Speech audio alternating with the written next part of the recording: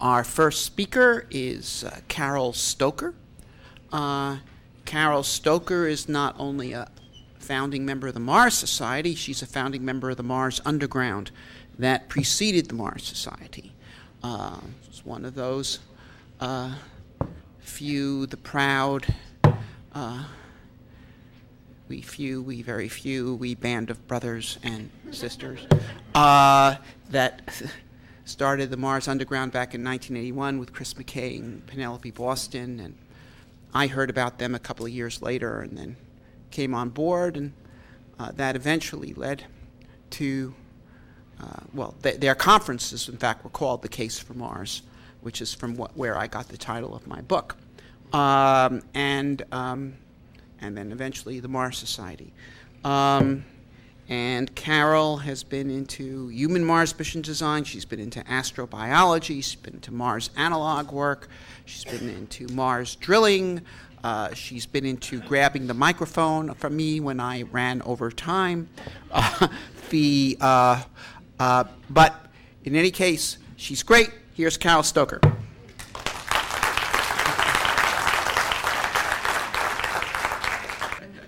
Okay, I'm going to talk to you about search for life on Mars and why it's relevant for human exploration. So let's go to the next slide.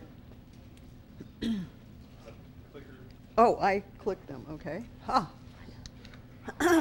You might have seen this. This is showed up in October 10th in Scientific American blog. Actually, it's a blog. I'm convinced we found evidence of life on Mars in the 1970s. This was written by Gil Levin, who was the PI of one of the Viking biology experiments. So there's been a little bit of press buzz about this, to the extent that you can get press buzz about anything that isn't related to what's going on in Washington. Anyway, the Viking mission was the first landed mission to Mars, the first successful landed mission to Mars in 1976. And it's the only mission to this day to ever search for life on another planet.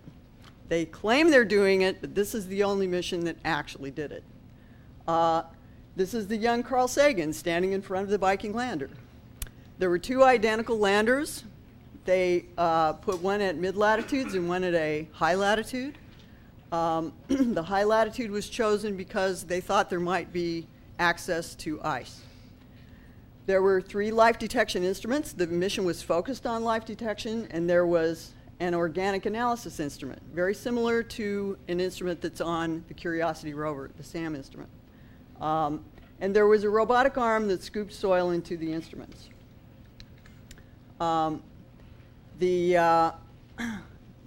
The design of the instruments was based on looking for evidence of metabolism. So you would have had to have awake microbes that you could culture.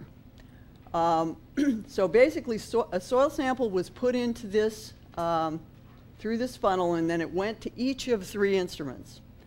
The results were kind of unexpected. It was, in fact, in many ways consistent with their pre-planned protocol for how you would detect microbes. The soil was very reactive, and the reactions were somewhat like Earth life would produce, but they were different in detail. In particular, they were kind of explosive. The reaction happened very quickly, and then it went to sort of ran out of into what's called its exponential phase very fast, like within 2 days. But one of the instruments, which was the labeled release instrument, results were fully consistent with biology. The other 2 instruments were considered not to be consistent because they did a step where they took the soil sample and then heat sterilized it, essentially heated it up, and then ran it through the instruments again. And these 2 instruments still showed a reaction, but this one did not. So it was fully consistent with biology according to the protocol that had been laid out in advance. However, this 4th instrument, which was not a biology instrument per se, showed there were no organics in the soil. And this was thought to be a showstopper. If there's no organics, then these can't be biological reactions. So for 32 years, we went along thinking there were no organics in Martian soil, not even as many as meteorites would put into Martian soil. After 32 years, another experiment was performed that showed that there is peroxide in the soil, and that peroxide would actually have oxidized organics in that instrument during the heating stage. So the way the instrument works is you heat the sample up, and you give off the volatiles, and then they are analyzed with a mass spectrometer. But no organics were seen. So in 2008, there was the Phoenix mission. It landed at 68 degrees north on ice-rich terrain. It was really there to look for, to study the ice, to study the polar regions. But it also contained a similar instrument to the instrument that was on Viking. So the mission objectives were to search for a habitable environment, to search for the presence of organic carbon, and to measure the chemistry of the Martian soil. And a discovery, and it was quite a surprise, was that there is a very high concentration of this weird chemical, perchlorate. Here's its chemical formula. And it's at like concentrations of about 1% of the soil. Well, why is perchlorate important? First of all, it's fuel.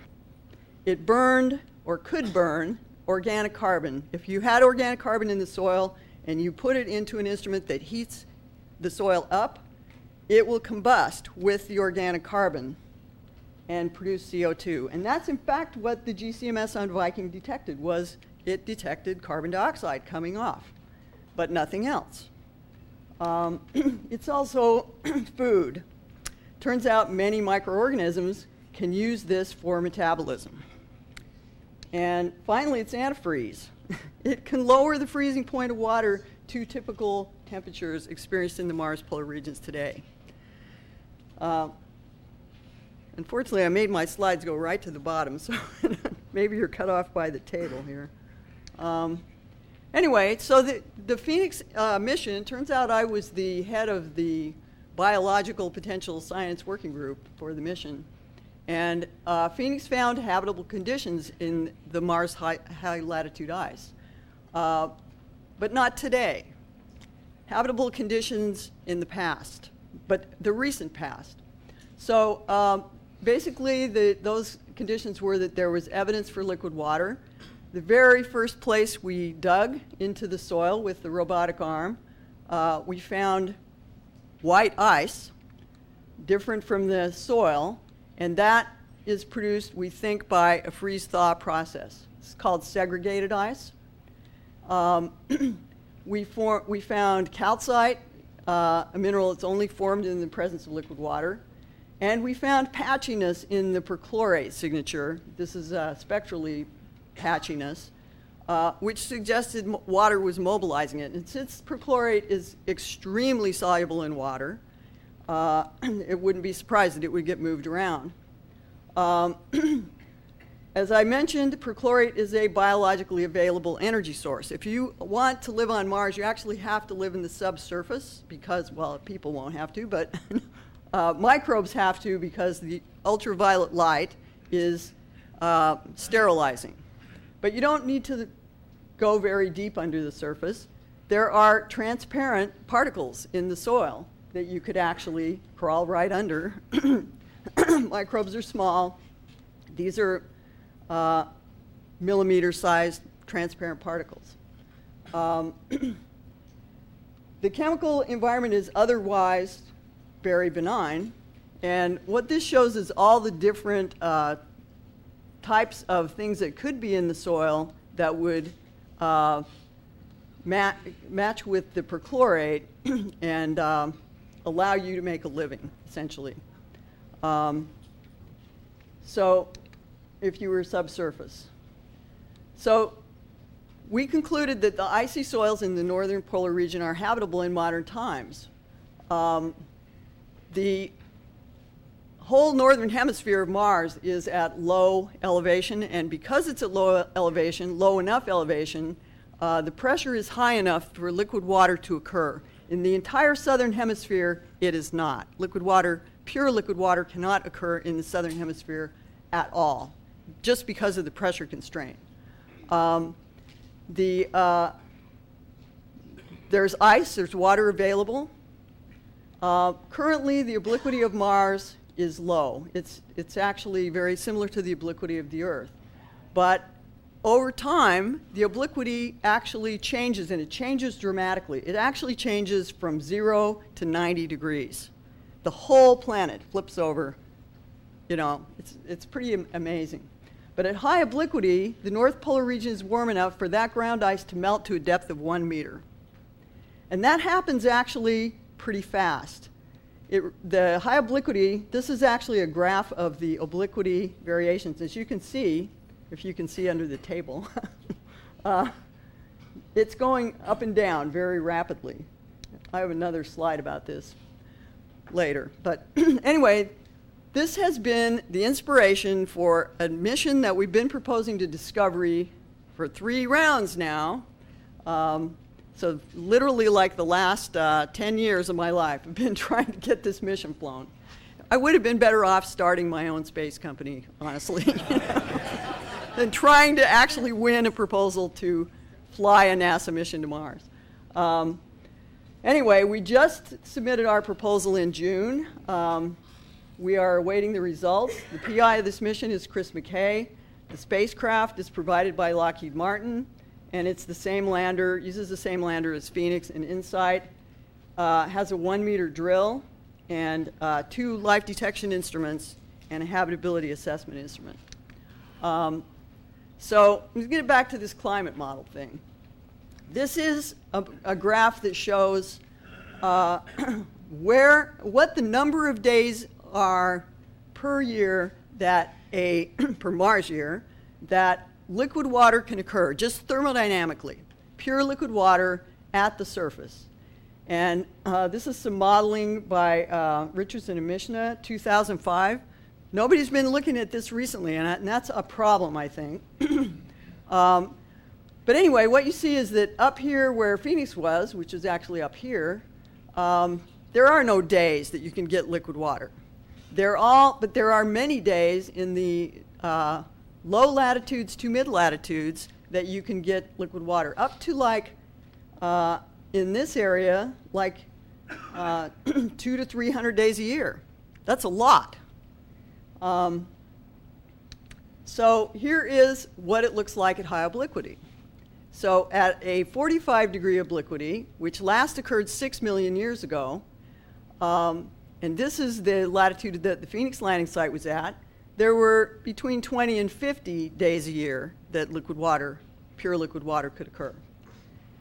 So that, again, is kind of the logic behind the Icebreaker mission, is go back to the Phoenix landing site and sample, again, for organic molecules and search for actual biosignatures of life. So here's the kind of a blow up again of the obliquity in the last 10 million years. It's going back in time to the right. Here's where we are right now. And as you go back in time, you get to these much higher obliquities. And this solid line here, this is where you start to get substantial melting down to tens of centimeters in the subsurface. So the average obliquity, it turns out, is more like 40 degrees. We just happen to be in a really bad period on Mars right now. So by drilling to 1 meter, we can get and analyze samples that represent the entire range of these potentially habitable conditions. And here's a picture of the Icebreaker drill, which is a 1 meter drill. So as I said, Icebreaker uses the same lander as Phoenix and InSight and goes to the well-characterized Phoenix landing site. Partly that is for cost reasons, because we don't have to do landing site certification. And Discovery, the program we're trying to get into, is a very cost-constrained program. So the site we know has proven near-surface ice. It's rock-free, and it's flat. So it's a very safe place to land a a simple three-legged lander. This is not a rover, it's just a lander. And it's a solar-powered lander. So it has these two life detection instruments, again, the 1 meter drill, and cameras that are really devoted just to operating the lander. They're not really focused on doing a more sophisticated geology kind of mission. We leave those to JPL. The sampling system is a rotary percussive drill from Honeybee Robotics. We have been testing this drill in the Atacama Desert for the last 3 years, mounted on a rover, going into all kinds of different soils, including cemented soils that are actually cemented by salt, by halite. In fact, this is in a field of cemented halite. And so we've been essentially bringing the TRL up and testing this drill. And it works quite well. We also have a robotic arm very similar to the robotic arm that was on Phoenix, and it hands off the sample to the drill using this little mechanism right here. The sample comes up, the auger flights is scraped off by this, kind of looks like a bicycle sprocket, and they fall into the scoop, which then delivers them to the instruments. So what do we want? Life. Do we care if it's dead or alive? No. In fact, search for life is really best not a search for something alive. And that was actually the Viking problem. They were metabolism experiments. Metabolism experiments only work if you got something alive right now. And in fact, in most extreme environments, you cannot culture like 80% of the organisms that are in that environment. And so we were trying to go to Mars, a completely alien environment, and very extreme, and try to culture them with what was effectively chicken soup. So at the scale of microorganisms, shape is not convincing. So what you really need to do is look for biosignature molecules. So Icebreaker's approach is to look at, with a GCMS kind of instrument, look at the lipids and their distribution, to look at amino acids and their distribution and their handedness. Turns out life picks one particular orientation of amino acids, and the other, which is the mirror image of it, it doesn't use. And we would expect that to always be true because you can't make the complex peptides with a mixture. So this would be the strategy for searching for life with the instrument that is a Viking-like instrument, except that we have added a feature that will extract the organic compounds prior to heating them up. So that's a chemical extraction process so that we don't oxidize them by the perchlorate. We also have an instrument that we've been collaborating with the Center for Astrobiology in Spain for many years. This is called the Signs of Life Detector, solid, and it's a very solid instrument. I mean, they always show up. We've had this in the Atacama for 4 years. They always are able to do sample analysis, and they are always able to get results. You can't say that about very many flight instruments. Basically, it's based on immunoassay, which is the same kind of technique that you use when you get a blood test for almost anything.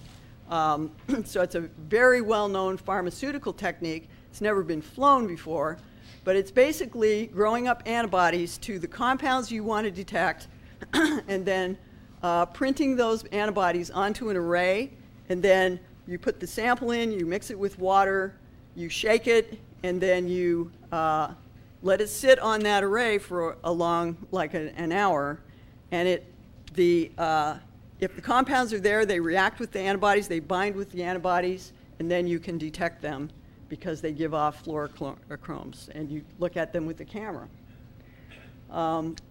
So this is all nice. We hope we win. What has it got to do with human missions to Mars? Well, human missions, or any missions to Mars, are actually governed by this thing called the Outer Space Treaty. And the treaty states that the parties to the treaty will pursue studies of outer space, including the moon and other bodies, and conduct exploration so as to avoid their harmful contamination and also adverse changes in the environment of the Earth resulting from the introduction of extraterrestrial material. So this is the basis for the COSPAR regulations on planetary protection. Sample return from Mars is restricted. It is restricted even for robotic missions, and human return from Mars would be restricted, and it would be a restricted sample return. This is not something you get just advisory. This has the force of federal law and applies to SpaceX as well as anyone else. So by the Constitution, essentially. So why, what is the issue? Humans and materials returning from Mars pose a risk to Earth, and that risk needs to be evaluated realistically with data. Now, maybe it isn't just, big green creatures are going to kill the president like they did in Mars Attacks, the movie. And this was, in fact, a female creature in Mars Attacks.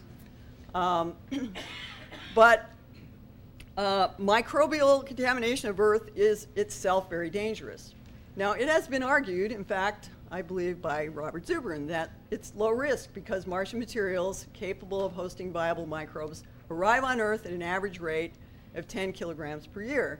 And they've been doing that for all of geologic time. So Earth may already be contaminated by Mars life.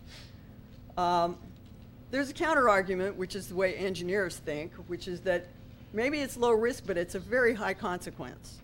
If contamination of Earth by a competitive alien species, it could be very bad. So there are numerous examples of imported alien species on Earth, the snail darter, there's just lots and lots of those which would lead to caution in this regard. Why am I not? Okay. So here's another issue. This is a map showing where all the ground ice features are, essentially glacial features, are on Mars. So Mars has ground ice. It's like a third of the surface of Mars has ground ice. And human missions would really like to use that ground ice for living off the land. Fuels, breathable air, water to drink, grow plants, etc. And not only that, but in many places as high of latitude or low of latitude as 39 degrees, this ground ice is very close to the surface. And the ones we know about that are very close to the surface are because meteors hit the surface and excavate the ice, and the high-rise imager has actually discovered these as they occur. And the lowest latitude one they have found is actually at 39 degrees. And the depth of these, the depth of the white ice that's being excavated is only less than a meter.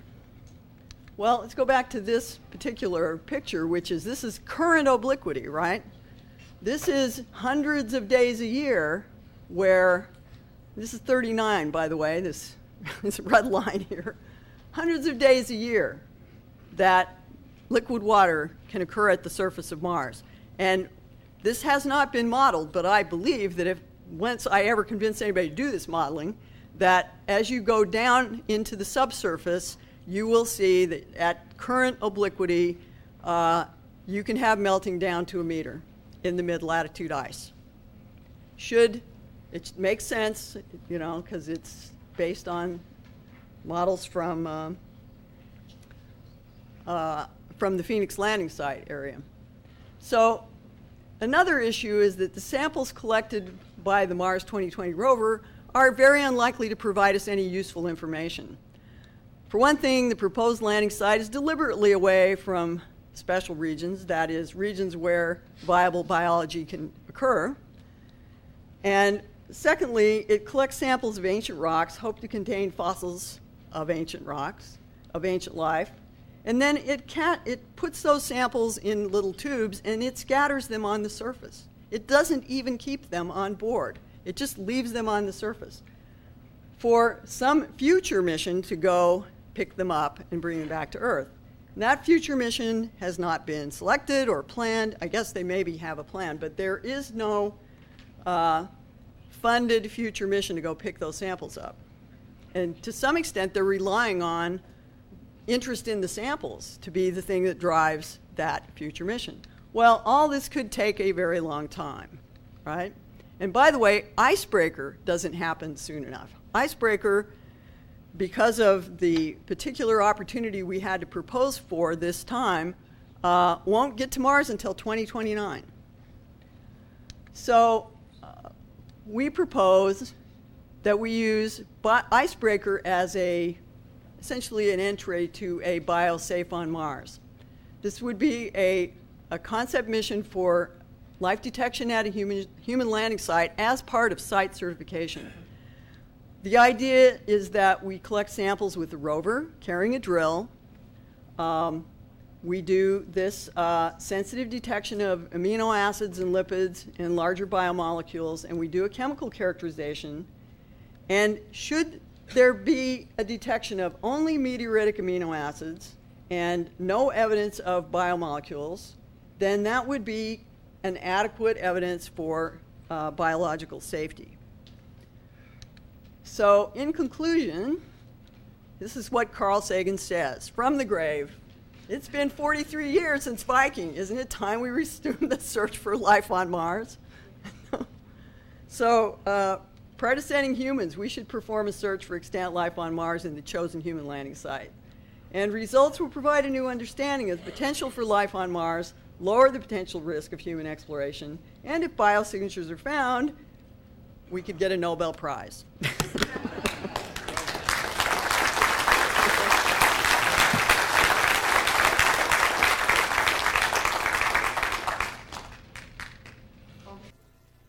There we go. Does that work now? So it seems like determining that there's life on Mars or on any planet is kind of black and white. If there is, there is. But then if there's not, it's more difficult to prove conclusively that there's not, especially based on what we found about life in extreme environments here on Earth. At what point do we say that there's not life on Mars and move forward, still protecting the possibility that we could find life in extreme environments? So, as you can imagine, this is a controversial topic. There's a push now from the MEPAG, which is Mars Exploration Payload Analysis Group. This is sort of the scientific community that is the scientific community supporting Mars exploration. And they're actually pushing for relaxing the planetary protection requirements because we haven't found any what they call special regions at the present time. Again, I think there's very likely to be pushback, but the planning for human exploration that's being done by NASA is really kind of relying on that Viking proved there was no life on Mars. And so I think we're actually kind of in the other extreme. You're worried about, how do we prove there is no life on Mars? Well, I think we have done one experiment in the 1970s. We know a lot about biology we didn't know then. So if anything, we are remiss in not being a little more careful. Okay. I think this is an absolutely terrific mission, and I hope you win it. But I think the rationale you're currently offering for the mission is off the wall. Because we don't send a life detection experiment to Mars in order to say that's not where we should send people. Okay? if we were to detect life on Mars, that is exactly where we should send people. The purpose of robotic exploration is to be able to target the more effective human explorers at the most interesting places, not to ban people from the most interesting places. There's things that human scientists could do on a scene that was scientifically interesting, that it had life in it, that are an endless suite of experiments beyond what the icebreaker itself can do. So, look, the precautionary principle can be used to prevent any activity. Okay, for example, digging a hole on Earth, you can recover sediments from the past which do contain disease organisms from 100 years ago, 500 years ago, a million, Black Death. Okay, it's all there. The idea of pathogens on Mars is fantastical, and but if you detected life, that's where we should send people. And furthermore, as far as certifying that Mars is safe because you didn't detect life, the precautionist will simply say, well, you didn't detect life there, it could be there. Okay? There are lions on I think Earth that's enough of a question. All right, go to. There she is, cutting me off again. It's All right.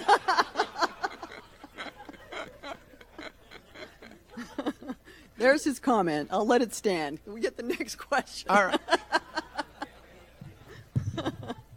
Supposing we do find life on Mars, and let's say it's 50 years in the future, and we actually establish something like the South Pole Station, where a biologist could actually go and actually not die immediately and survive reasonably comfortably and do research. How much of demand do you think there would be among biologists to actually go out there and do research? And question part two of it is, what sort of facilities would you need in terms of being able to transport around the planet, being able to get machine shops to build you special rigs to do the necessary excavation and things like that?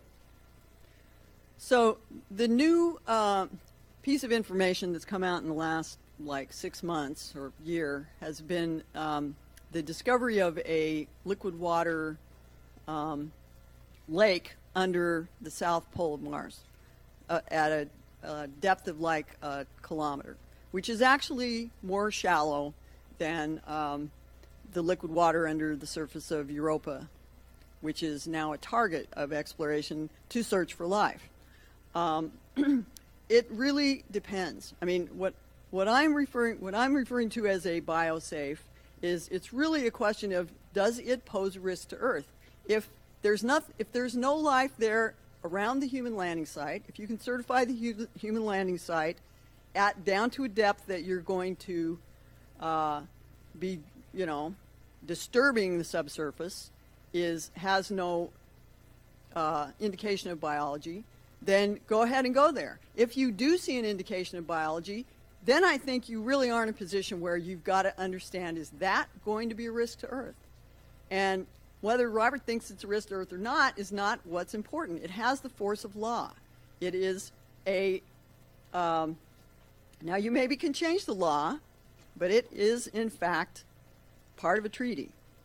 So as far as, what all do you need? Well, it depends on, is it something that you need to be concerned that there is a risk to interaction with the astronauts or not. But in general, what you do to study any extreme environment on Earth is you use very clean technique. You sterilize everything, you use gloves, you use clean room suits, you use masks. In the case of Mars, that would be a spacesuit, right? You want a pretty leak-proof spacesuit. And you do your studies under in a glove box and in a contained environment. But it's not a huge additional effort, because the way you have to live on Mars is not like you're walking around in shirt sleeves anyway. So everything kind of has to be isolated from everything else.